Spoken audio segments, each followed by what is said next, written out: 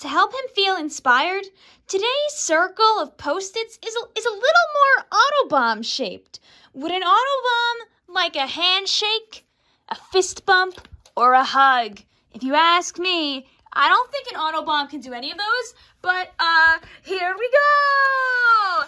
Which team does our lovely autobomb want to pick? Is he going to turn around and immediately just go for a team, sparing everybody no time at all? Oh my god, he's actually not turning around. He might just go for it. Or is he going to go for the jukes? So rude, sir. What do you think about this? Why would you do that to me? Why would you do that to the audience?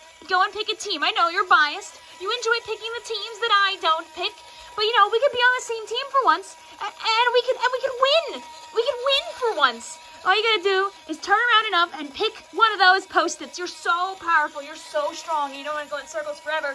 Come on. Imagine how good a fist bump would feel if I just gave you a little bop on your face. A little bop on your face. Oh, that was the tiniest of taps for hug. Really considering it. But he turned around. Does that mean that you have a different choice in mind, my boy? What does your true heart desire? What does the fire of the autobomb truly want? Do you actually want to go for handshake? Is that what you're gonna do? No, he turns around! He turns around again! He can't make up his mind! Dearest autobomb, sir, what are you going to do? Are you gonna just walk out into the abyss? Come on, you have to fully commit! You have to commit to a Post-it. Come on. You know, listen, if you turn a little bit faster, fist bump is right there. Oh, yes.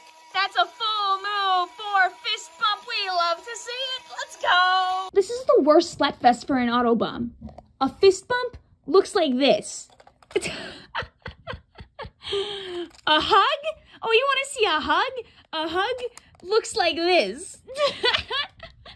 And don't even get me started on a handshake. Come on. What am I going to do? Oh, yeah. Oh, yes. There's a handshake for our buddy.